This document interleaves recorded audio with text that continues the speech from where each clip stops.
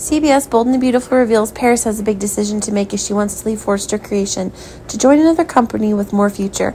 Paris has worked at Forrester Creation for a long time. She has more or less many memories here and can't bear to leave.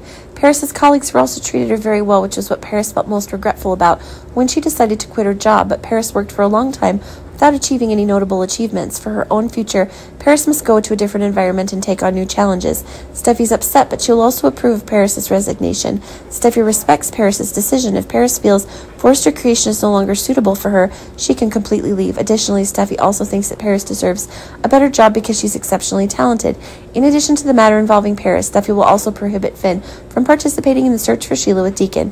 Deacon's nonsense alone has made Steffi feel tired, and now Finn's also added.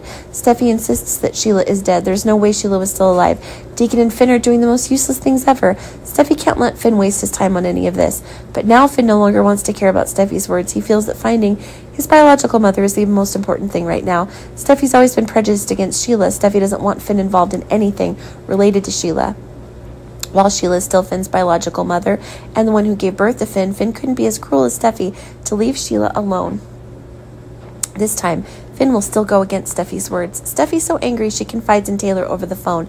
Taylor's currently still volunteering abroad. Steffi could only confide in Taylor about her marital problems with Finn. Taylor understands Steffi very well, so she has experience, and she'll give Steffi the best advice. Steffi says she's done with Finn forever.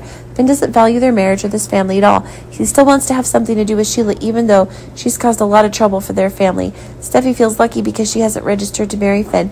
Now that she wants to end it with Finn, everything will be much simpler. The two of them do not need to deal with complicated procedures related to divorce papers. Steffi and Finn just need to leave each other, and the relationship will automatically end.